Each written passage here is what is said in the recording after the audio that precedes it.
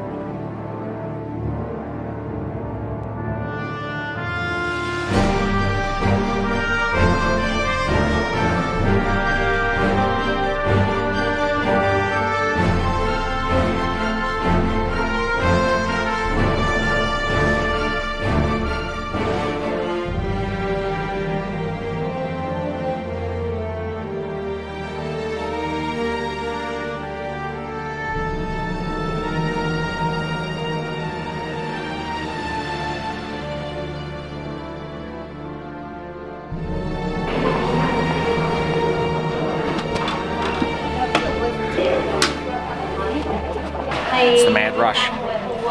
The mad rush! Just barely made it here in time, so you know, you got to make your way into the Hermitage here, check in, pay your money, then get on the bus to go to the lake. Have a look out your left-hand side window. Mount Sefton is the third largest mountain in this national park. It's pretty amazing.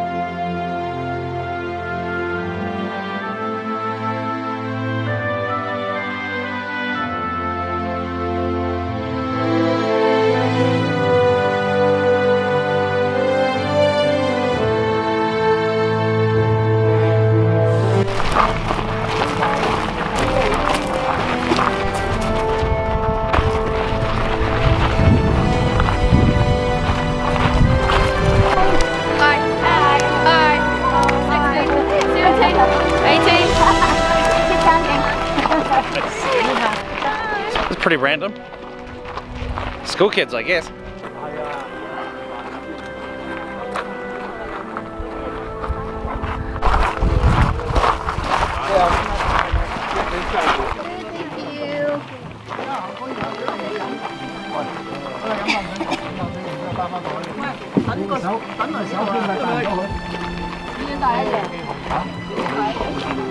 Okay guys, so put your bags in the box. So I've got some boxes there. Put your valuables in the box. Put your life jacket on. Yeah, if you get your group and get them. You just come this way for me, guys. Just make sure that life jackets are all nice and tight. So we're in together. And then maybe...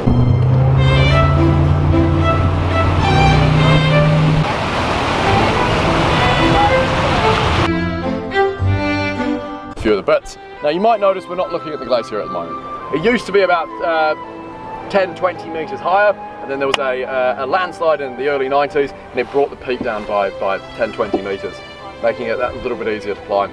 But it's still really, really difficult. More people get up Mount Everest every year than that one.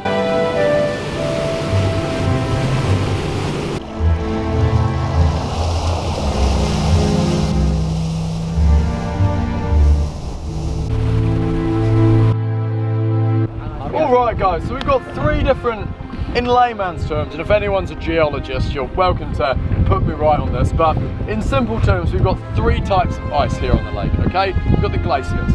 Now, a glacier is ice that comes down the side of a mountainside, that is growing. This is a weird in-between point, guys. We call this the dead ice, okay? Nothing to do with Game of Thrones. It's an orphan piece. 15 years ago, the glacier was here, and then it advanced 800 meters, retreated, sorry, 800 meters in 1 year, leaving this piece behind. It's a kilometer long, 200 meters wide, and about 100 meters deep. And it's very well protected from the sun.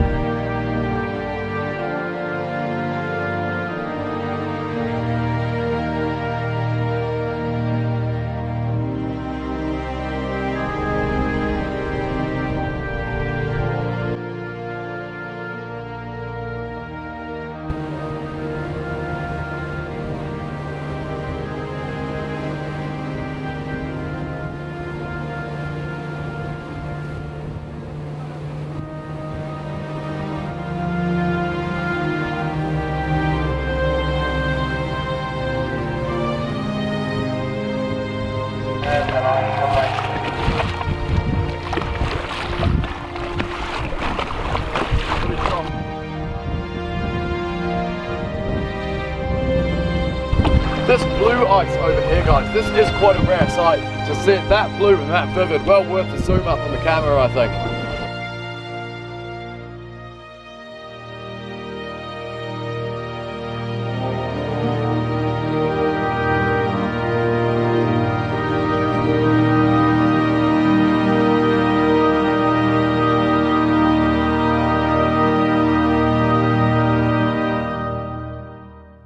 So there you have it, guys, the largest glacier in New Zealand.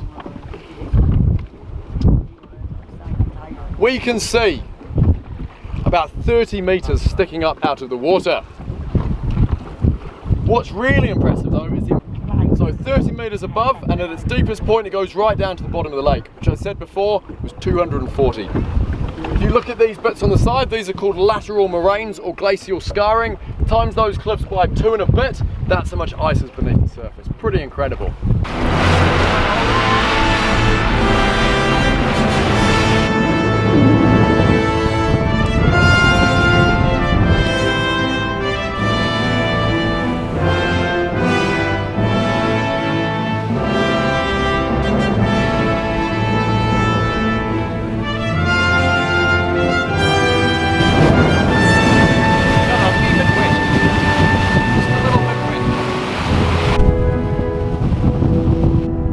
Was that a big wave, or? You look like you've just been in Commander or something. Yeah. You see how wet video, right? Okay. Yeah, sure. 1, 2, 3, 4. Yeah, those gusts, that westerly wind, that'll get you.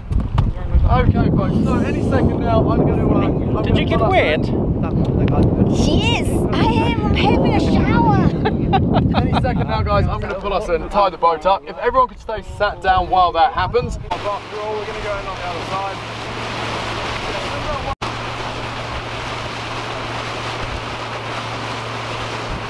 Joseph is off the water and the time is 3:40.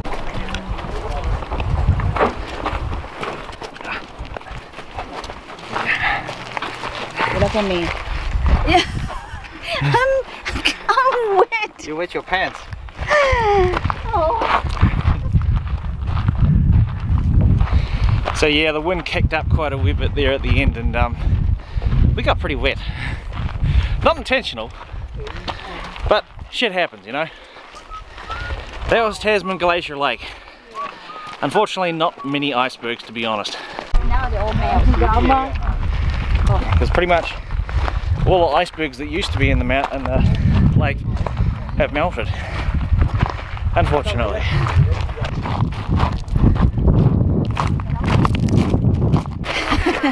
Do you think you think they should drop the price, maybe? Pardon? Should they drop the price?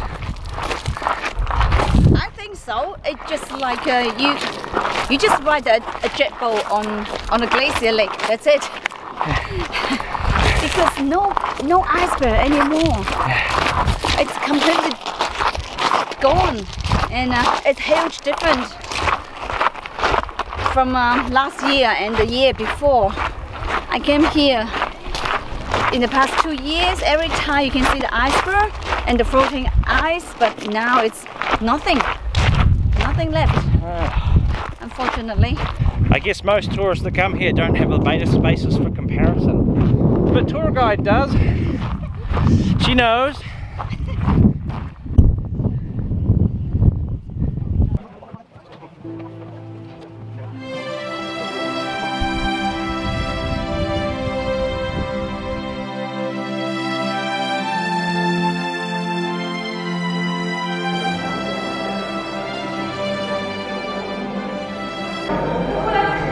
Oh, look at that. False advertising. There ain't no icebergs that the boat goes up to.